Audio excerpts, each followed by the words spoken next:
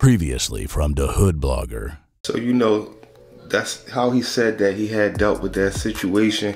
He was basically trying to challenge Gil and to a debate, and basically he was looking at it like they wasn't using their platforms and the power that they had in the city to stop the violence. Now, these young boys, I can't even say these young boys, man, because every hood is out of control.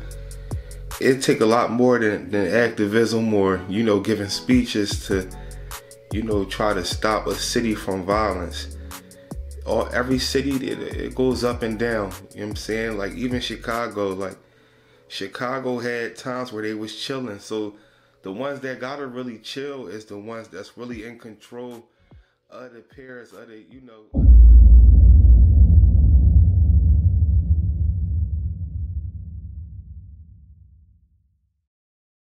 Hey yo, this SV Twiz, the Hood Blogger. You already know how I carry it, man.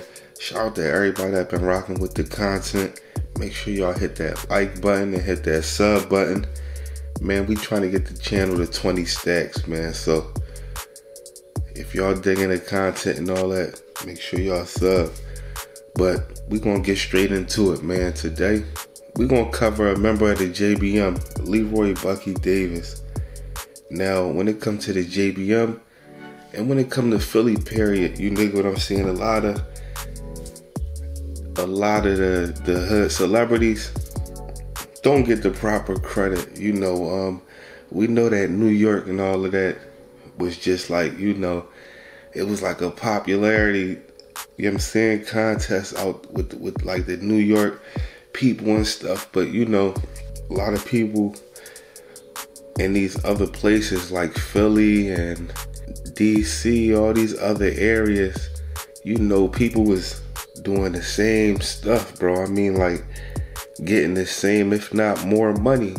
You know what I'm saying? Like, when it comes to like the JBM, precisely, like they was millionaires, they was young millionaires, and they was doing the same stuff that was getting done in New York. But for some reason, they don't really get spoken about like that. I know a few people did a couple docs on them, but I mean, like, movie wise and stuff like that. So, at the end of the day, I'm going to carry it how I carry it for the city over here on this channel. And,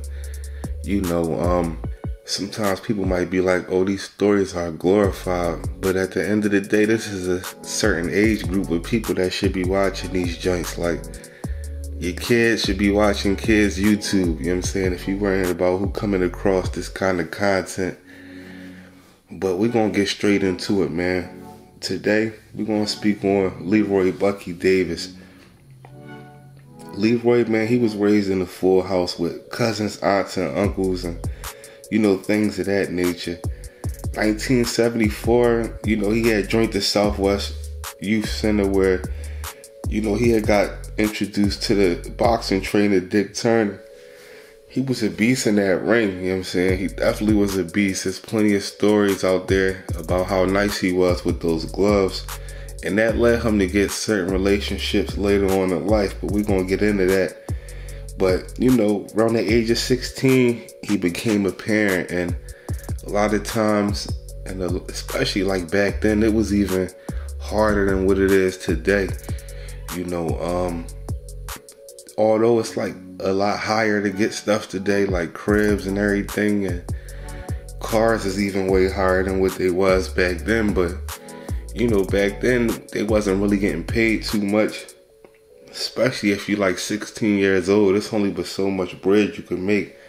It ain't like people was becoming like entrepreneurs through Instagram or starting online businesses. That stuff wasn't happening back then, so they had less choices of success back then. So with him being 16 and being out Southwest, being in Philly, period, he felt as though he had to do what everybody was doing that was getting money. You dig what I'm saying? So he started selling coke on 52nd and Chester with his man Outlaw. You know what I'm saying? And at the time, he was going to Bartram. But they also called him Lucky Bucky because, you know, he was nice on them dice and pool, you know. He was nice, period, but he also knew how to, you know, hustle people, you know what I'm saying, when it came to like them dice and stuff like that. So, you know, one day he was, you know, got caught up in the dice game, you know what I'm saying, trying to finesse an old head. And one of these old heads was ready to, you know, get busy with him.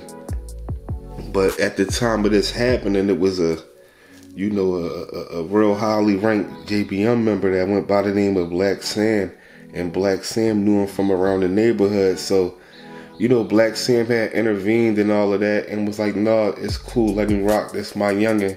And then from that thing on, Black Sam was like, come on, you know, I'm gonna put you on some bread. You know, and then at that point he went from, you know, selling soft to, you know, got introduced to, you know, like we cooking all this up. You dig what I'm saying? Remind you, this was probably like around like 86. Excuse me. Like 86. This was like around like 86. So, you know, for those of y'all that know, like, you know, 86, 87, 88, like, you know what I'm saying?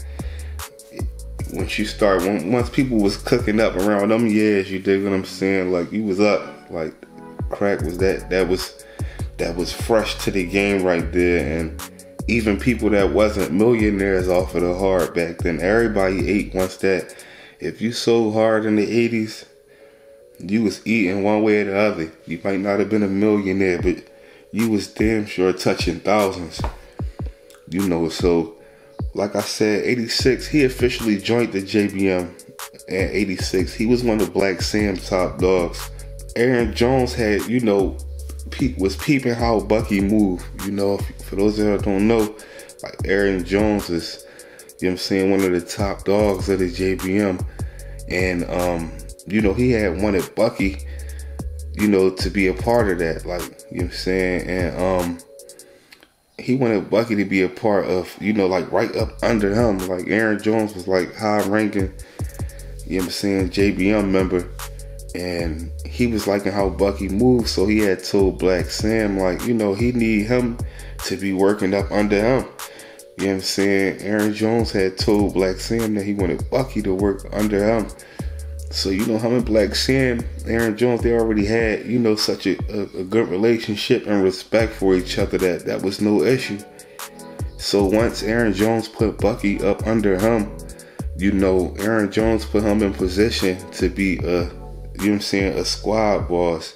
From there on out, he ran the Southwest fraction. You dig what I'm saying? That mean like the Southwest JBM, he was the top guy. You know what I mean? And you know, the stories from, you know, what I heard, how they was carrying it out there, like, you know, Southwest was just extra fly with it. They was talking about, you know, like how they used to run it up at Boyd's. They was rocking them gator boots heavy, you know what I'm saying? And at the end of the day, like, you know, other like fractions of the JBM, they was, you know, looking at them like, you know, they dress fly, like they like the pretty boy type guys, you know what I'm saying? But you had like celebrities like Eazy-E, Gerald Levert, Bobby Brown, Sugar Ray, Mike Tyson. Like, these people was, you know, they was popping out for Bucky, you know what I'm saying? Bucky had crazy relationships with people. And then, you know, they got the one of the infamous stories out there where, you know, Don King was right next to Bucky. They was taking the picture, and Don King was looking at Bucky jewelry like, damn, like understanding that he was only 19. Like, how is he dressing like this? You know, look at his jewelry like better than mine. You dig what I'm saying? And, you know, obviously he wasn't a celebrity.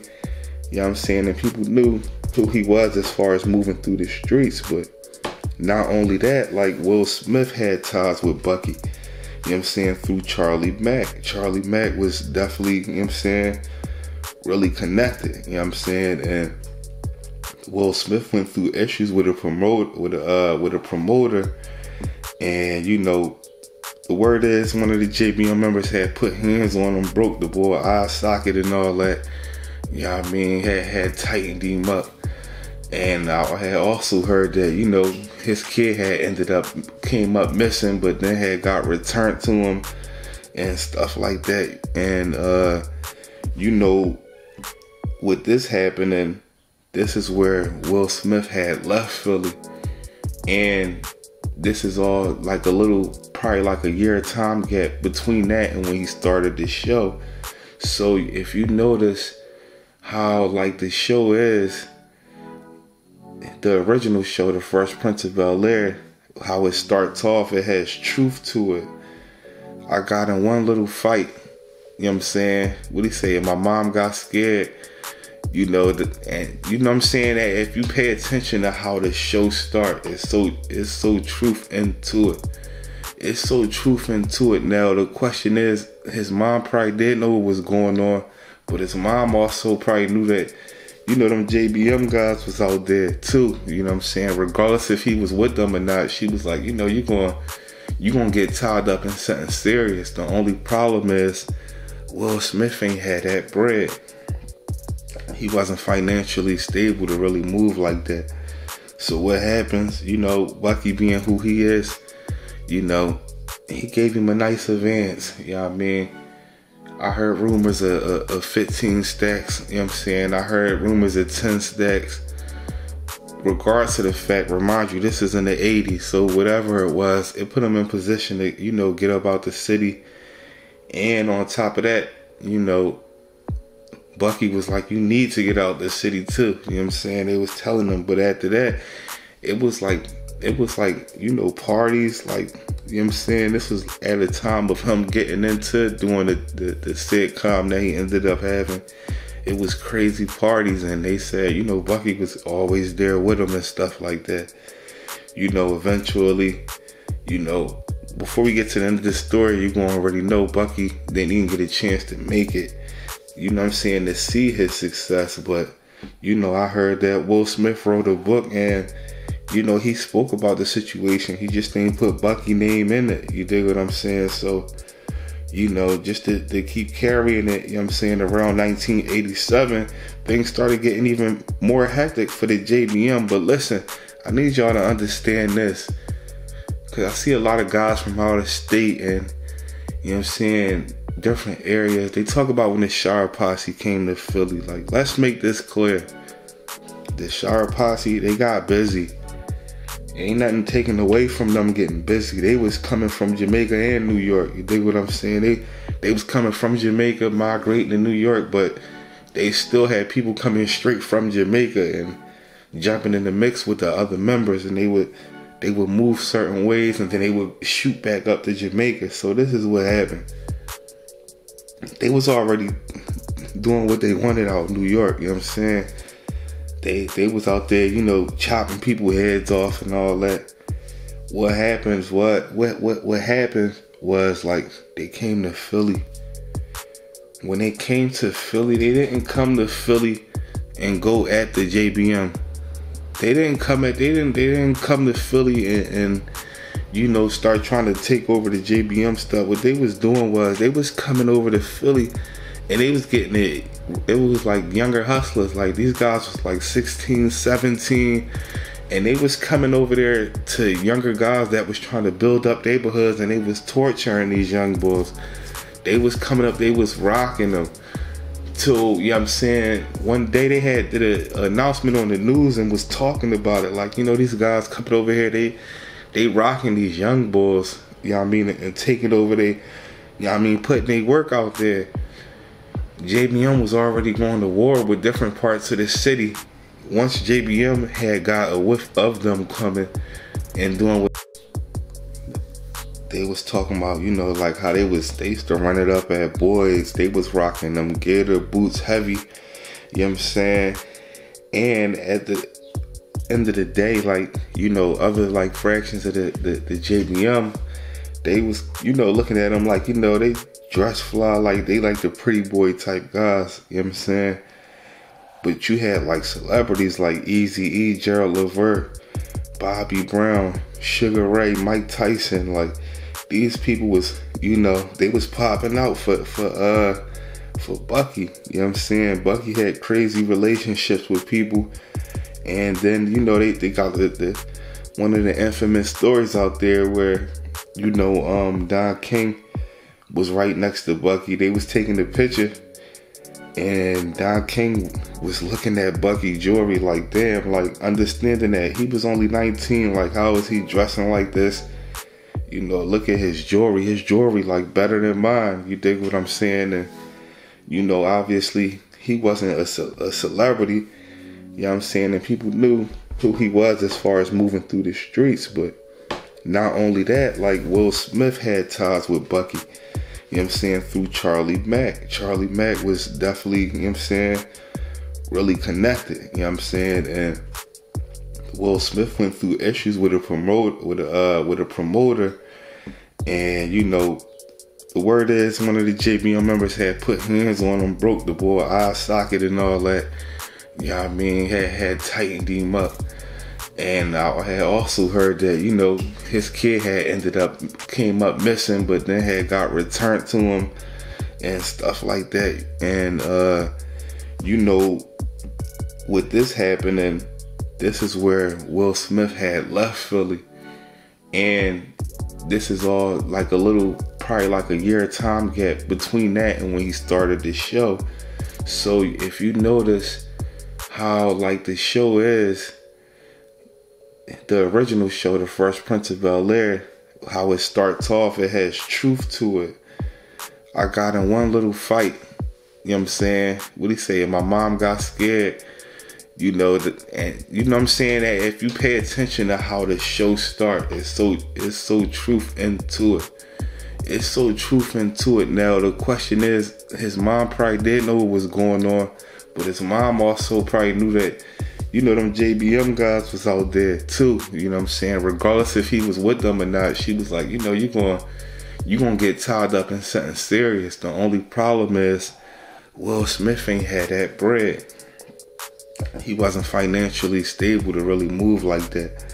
So what happens, you know, Bucky being who he is, you know, he gave him a nice advance. You know what I mean? I heard rumors of 15 stacks, you know what I'm saying? I heard rumors of 10 stacks. Regards to the fact, remind you, this is in the 80s, so whatever it was, it put him in position to, you know, get up out the city. And on top of that, you know, Bucky was like, you need to get out the city too. You know what I'm saying? They was telling him, but after that, it was like, you know, parties, like, you know what I'm saying? This was at a time of him getting into doing the sitcom that he ended up having. It was crazy parties, and they said, you know, Bucky was always there with him and stuff like that. You know, eventually, you know, before we get to the end of the story, you're going to already know Bucky didn't even get a chance to make it, you know what I'm saying, to see his success. But, you know, I heard that Will Smith wrote a book, and, you know, he spoke about the situation. He just didn't put Bucky name in it. You dig what I'm saying? So, you know, just to keep carrying it, you know what I'm saying, around 1987, things started getting even more hectic for the JBM. But listen, I need y'all to understand this, because I see a lot of guys from out of state and, you know what I'm saying, different areas. They talk about when the Shire Posse came to Philly. Like, let's make this clear. The Shire Posse, they got busy. Ain't nothing taken away from them getting busy. They was coming from Jamaica and New York. You dig what I'm saying? They was coming from Jamaica, migrating to New York, but they still had people coming straight from Jamaica and jumping in the mix with the other members, and they would move certain ways, and then they would shoot back up to Jamaica. So this is what happened. They was already doing what they wanted out in New York, you know what I'm saying? They was out there, you know, chopping people's heads off and all that. What happened was, like, they came to Philly. When they came to Philly, they didn't come to Philly and go at the JBM. They didn't come to Philly and you know, start trying to take over the JBM stuff. What they was doing was, they was coming over to Philly and they was getting it. It was like younger hustlers. Like, these guys was like 16, 17. And they was coming over there to younger guys that was trying to build up neighborhoods, and they was torturing these young boys. They was coming up, they was rocking them. Till, you know what I'm saying, one day they had did an announcement on the news and was talking about it. Like, you know, these guys coming over here, they rocking these young boys, you know what I mean, and taking over they, you know what I mean, putting their work out there. JBM was already going to war with different parts of the city.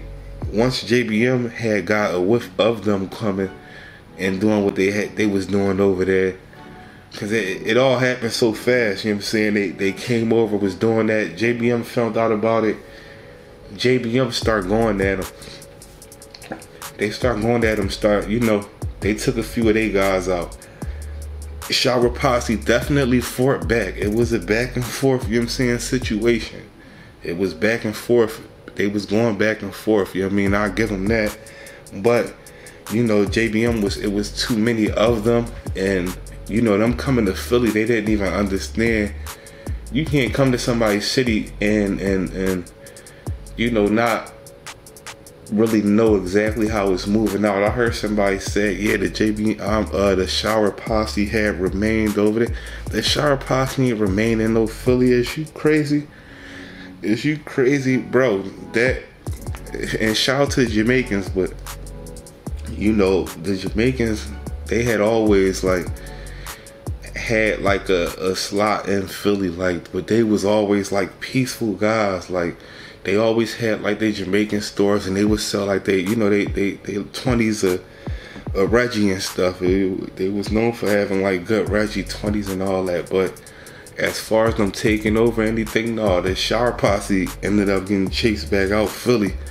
You know what I'm saying? The JBM, they was too deep for them. The JBM, it was impossible. You know what I mean? They had went back over to New York, and they jumped back on them planes to Jamaica. But it was definitely a back and forth. But, you know, and they was coming with choppers. You know what I'm saying? People didn't really have choppers like that back then. They was definitely coming with choppers. But, you know, the JBM also had like Uzis and stuff like that too. So I don't want none of y'all to get it twisted and make it like they came over to Philly and really, you know what I'm saying, had took something over, because that's not no fact. And if it's a fact, where is they at? You know what I'm saying? They, you know, I'm talking about from the 90s on up. You know what I'm saying? They came around like 87, 88. It wasn't no Shower Posse, bro. You know what I'm saying? From any of them years after that, from that time they came, they was non-existent. Actually, I'm gonna do a video getting into more detailed about, you know, what happened with that war. You dig what I'm saying? I'm not gonna get too sidetracked, but you know, at the end of the day, after this, like, you know that they, after the Shower Posse situation, you know, it was other people that in the city, they wasn't getting down. Don't get it twisted. The whole Philly was not getting down with the JBM. And some people survived that wasn't getting down with them. Some people held their grounds, and some ain't make it. But one of those people that, you know, Bucky had to end up approaching was, you know, some guy named Capone. And it wasn't about him, you know, getting down or laying down. It was about, you know, basically Capone and them guys, which Capone is also from Southwest. They was giving, you know what I'm saying, basically Capone was messing with, Capone peoples was giving Bucky, man, his man name was Todd. They was giving him issues. I think it was over some work or something like that. Whatever the situation is, Bucky pulled up on Capone to address Capone about it. Like, that's my folks. You know what I mean? Fall back from him. Like, Capone wasn't trying to hear it. They was arguing back and forth. You know, it's a back and forth situation. And Bucky said what he said, turned around, walked off. Capone hit him in his back, hit him in his rear end. You know what I mean? You know what I mean? After that, of course, you know, Bucky survived that. But after that, Capone got hit up, you know what I'm saying, by the JBM. But he survived that, you know what I'm saying? And then it was also the issue with Craig Haynes. Craig Haynes being from Uptown, you know, it's like he was going to mess with the JBM, but then people was in his ear like, no, I don't mess with them guys. So when they came back to return, he like, no, I'm not messing with it. You know, my folks told me not to mess with y'all. And it was words exchanged.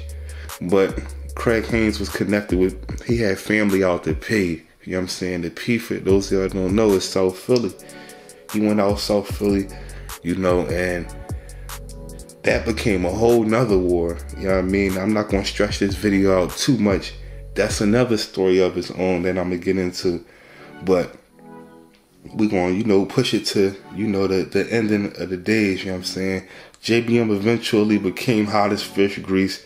They had people that was talking that was from JBM. You know what I'm saying? Like lower ranking guys, they start telling and giving up information and stuff like that.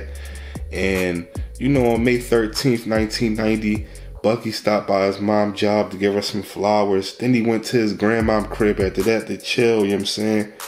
You know what I mean? And tapping with his grandma and all that. Then, you know, like I said, he was a pool shark. You know what I'm saying? He went to go shoot some pool and all of that later that night. You know what I'm saying? Then he came back to his mom's crib. You know what I mean? Then around 2:30 that next morning, bro, you know what I'm saying? He was pulling up on the house back Creighton Street.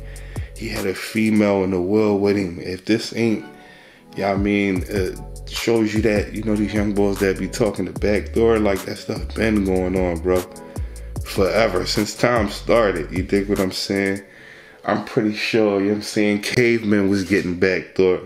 You know what I mean? But they had pulled up to the house back Creighton Street. Had a female in the world with them. And you know how you had them screen gates and all that, where I know, like, you know the screen gates, bro, where you gotta unlock them joints, the screen doors, where you got like the double door. He went to that. He was on his porch and he was unlocking that joint. And the female right there with him, a car pulled up, you know what I mean, and then hit him up. You know what I mean? Bucky ain't survived, but the crazy part is the girl hopped in the car with the shooters and pulled off. His funeral was held May 19th, you know what I'm saying, 1990. People from all over had came, you know what I'm saying? But, you know, that's the story, and you know, that was the last moments of Bucky, man. Rest in peace to him. Definitely a hood celebrity. I mean, it's SV Twiz, the hood blogger, you know what I'm saying? For those of y'all that requested the Bucky drink, I made sure I dropped it real quick. And whatever other requests y'all got, man, DM me. You know what I'm saying? I'm gonna definitely touch up on that Craig Haynes joint. You know, we're gonna do Aaron Jones, everybody, you know what I'm saying? We just gonna get into the, you know, the history of Philly, man, on this channel. You know what I'm saying? So if y'all like what y'all be tapping into, man, hit this sub button, man. Let's get this channel to 20,000, bro. 20,000 subs, man. That's the goal right now. You know, you gotta take it a step at a time. SV Twiz, hood blogger.